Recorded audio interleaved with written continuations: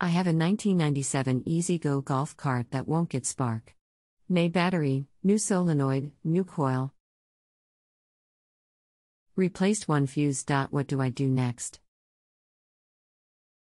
Welcome to Just Answer Small Engines. Let me try to help you.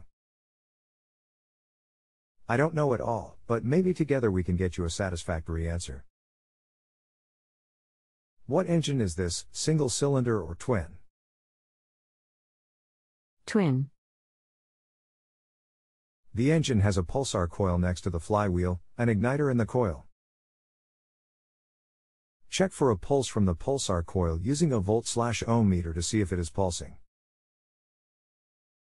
If it is, then the igniter would be suspect, as you have already replaced the coil. See the diagram below. If you do have spark, and it will not start, this is a timing belt engine and the timing could be off. It ran fine, then my dad power washed in the engine compartment, now no spark. I'll check and see. Okay. Is there any fuses under the floor mat that should be checked? No, if it has a fuse, it will be in the box with the battery and solenoid. And it would only affect the start function, not the spark. What do I put the meter on to test it? My igniter isn't by the coil, it's by the solenoid. Anyway, I can send you a picture. Above the typing box will be an attaching icon. It may be a paperclip or a tree icon. You can use that to attach picture. Engine is spinning, just no spark at the plug. Have to jump starter to make it turn over? It's not turning over from key. To jump solenoid, you jump from the battery cable terminal to the switch terminal, which is one of the small terminals on the same solenoid. No, it's not. When I just tried that, it clicked really fast. I tried jumping from solenoid to igniter and now I can't make it turn over from battery to starter. Fast clicking at the solenoid is sign battery is dead or cables are loose. Low voltage to the solenoid.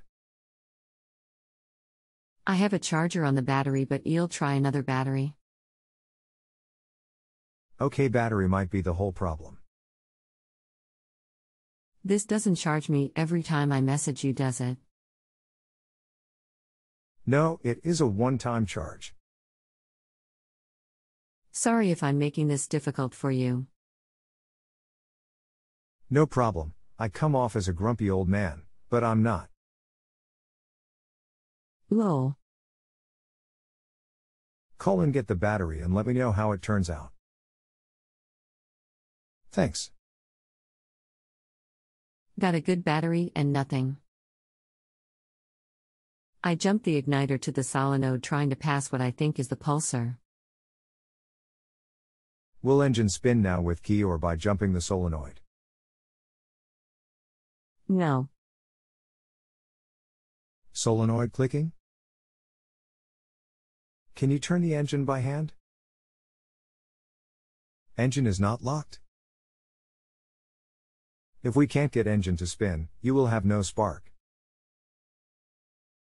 I had it cranking by going from the battery to the starter. Then I jumped the solenoid to the igniter and now I can't get anything. Do you have battery voltage to the key switch? Is the 7 amp fuse good?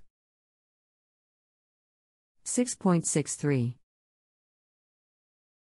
When I push the pedal and it goes to 6.63. Do you see anything wrong with that?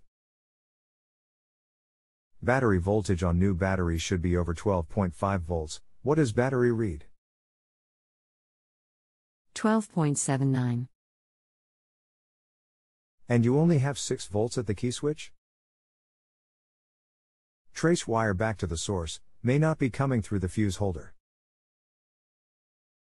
I have 12.7-ish at solenoid also. Nothing in between the two little posts.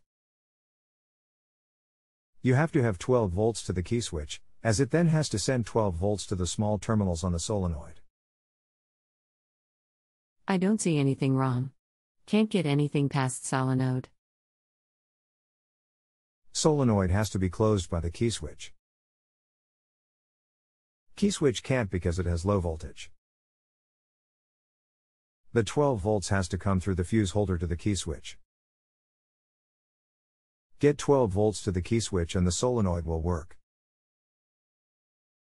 If you have a home improvement or appliance question and want to chat with an expert now, visit JustAnswer.com/YTHI.